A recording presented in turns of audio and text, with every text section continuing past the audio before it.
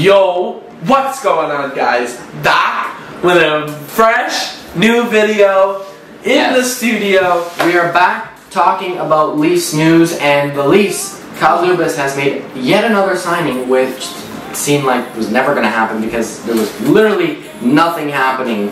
I can't believe that this is Leaf season now. 2 weeks away, which by the time you see this video might be probably around just over 1 week till preseason, and we're going to be getting back into the FLRs. We're going to be getting back into our gaming videos. We can't wait to get back into the hockey season. I'm so excited for this year's season. So let's talk about this Zach Aston-Reese signing and what the Leafs lineup can look like heading into preseason. Here we go.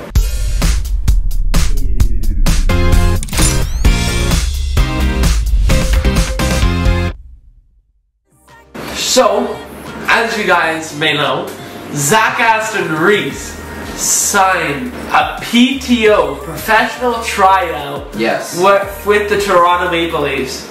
And I believe this could end in the contract for him at the end of this PTO, because he's one hell of a playing defense. He's one hell of a defense. Making 1.7 with Pittsburgh just this past season, and in 52 games he had 2 goals, 9 assists, 11 points. Went to Anaheim, played 17 games, 3 goals, 1 assist, and 4 points. The previous season, 2021 season, 45 games, he scored 9 goals, 6 assists, 15 points. So he's not a forward scoring player, but according to the charts and whatever I see on Twitter, his defense rating is a 99. Dude. 99%. What the hell? He's on par with, what was it, Patrice Bergeron or something with defense? Probably. Yeah, like, he's a really good defenseman. Not a star defenseman, but, like, because he's not a defenseman, he's a forward. So he's going to be I don't think they will be using him as a left winger. They won't be using him as, like, oh, you got to score some goals. No. Probably on the 4th line, maybe the 3rd.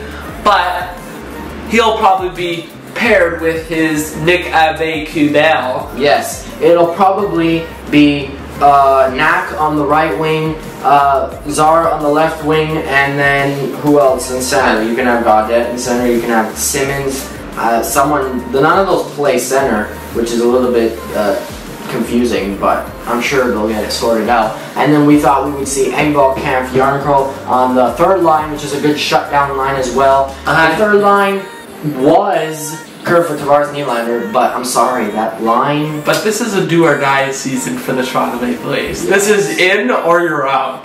This is where Kyle Dubas, Brendan Shanahan, Sheldon Keefe is in the hot seat right now. They're flames. I'm telling you, this needs to end in a 2nd round victory. Like, overachieving into the Stanley Cup Finals, lifting up the Stanley Cup itself. I honestly think that Kyle Dubas, a lot of people are like, oh, Kyle Dubas is doing a terrible job in the offseason. No. I disagree. He's done his job. He fixed the problems. There's still some problems lying, obviously, with the Sandy negotiations and Hall still being a line. Let him sit. Let him sit. Let Rasmus Sandin sit. You don't get to play no hockey. You don't get to showcase what you're made of. You get to sit on the bench, be the bench warmer. Anyway, I think he can't take more than 1.5 or 1.6 million. I think 2 million, north of 2 million is overpaid. He can't, and that's probably what he wants. But sorry, Dubas, you're doing the right thing here. Don't give him 2 million. It's not worth it. I just can't. But we're over the cap. We are over the cap by 1.5. And if we want Zar, it's gonna go up even more. Probably another, like they say, 800K or something. So, but someone's gotta go. Someone's gotta go. Now they could trade Kerfoot and Hall, bring Robertson up to the 2nd line. So then you have Bunting, Matthews, Marner, Robertson, Tavares, Nylander, Engvall, Kampf, Jarnkrol, Knack, I guess Simmons and Zar. I don't know how that line's gonna work because none of them play center. They're gonna have to switch roles or whatever. And then on defense, Riley, Brody, I guess. What else? Giordano Liljegren on the 3rd pair, and then Muzzin Hall. Ew, that's disgusting. Oh no, that pairing. Oh no, Muzzin Hall? Are you kidding me? I can't go in another season of Muzzin Hall. Please, no. Riley? Oh, Labushkin would have fit so well. Labushkin, I miss you, buddy. Oh damn, it would have been Riley, Labushkin, Muzzin, Brody, Giordano, Lilligren. Cut out Hall completely. It should be Riley, Brody, Muzzin, Sandine, Giordano, Lilligren. That's perfect. But for some reason, somewhere, Hall is still on this chart, on this lineup, and I don't get why. I think he's going to be out the door with his $2 million and free agent next year. But it's cutting close to the contracts of who? Austin Matthews, and who else? William Nylander. Yes. And guess what, buddy? They're going to want a big pay raise, dude. So we're going to need to do whatever in our power. Even Bunting. Bunting's making $950K. Do you think he's worth market value? No. No, he's going to... $5 million, please. He's scoring... What did he score? 28 6 or whatever goals? He can easily make $5 million on this market. Kerfoot's making 3.5 and only scores 10 goals, 15 goals. We got some money coming off the books, but I don't know. Matthews is gonna want 13 plus million. Nylander can easily fetch 8 or 9 million. I don't know, man. It's getting close to their contracts, and you want to press them before the contract negotiations get over. Because if you don't make it past the first round, they're not going to want to resign. They're going to go somewhere else and get heavily overpaid. What will be nightmare if Austin Matthews joins the Arizona Coyotes? No. That will be a nightmare scenario. It ain't happening. He's not going to that poverty franchise with a 5,000 seat capacity arena. It could happen, ladies and gentlemen. He could be close to home. He is close to home. His parents live in Arizona, but spoiler alert, I don't think that's gonna happen. I think Kyle Dubas is gonna get something done before the next season. I really hope before the 2023 or 2024, they're probably gonna come. Knock on wood. If we go anywhere past the first round, Matthews will feel some kind of like we actually did something for once. Let's run it back and do it again.